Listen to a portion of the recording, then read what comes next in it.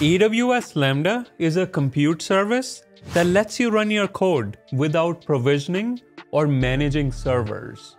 Hi guys, this is Abi from GokceDB, and in this video, you're going to learn 7 limitations of Lambda in AWS. Let's get into it. Number 1, your Lambda function can only be assigned a memory size ranging from 128 to 10,240 MB.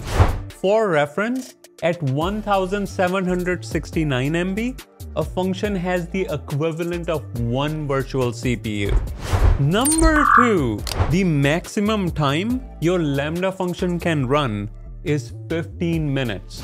This makes Lambda unsuitable for long-running workloads.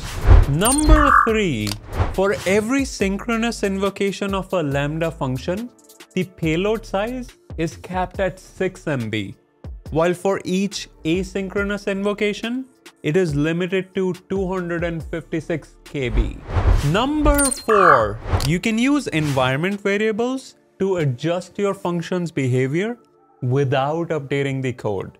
However, the size of the environment variables is limited to 4 KB. Number 5, Lambda layers provide a convenient way to package dependencies that you can use with your Lambda functions. However, you can only add up to 5 layers to your function.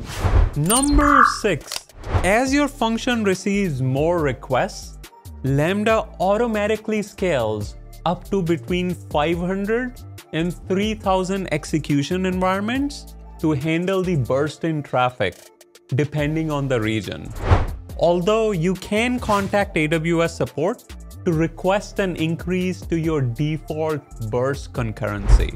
Last but not the least, number 7, the maximum deployment Lambda package size is 50 MB for zipped file archives and 250 MB for unzipped. This limit applies to all the files you upload, including layers and custom runtimes.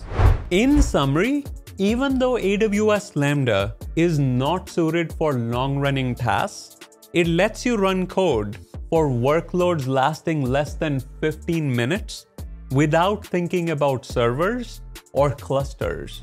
There you have it. Don't forget to like and subscribe. Until next time.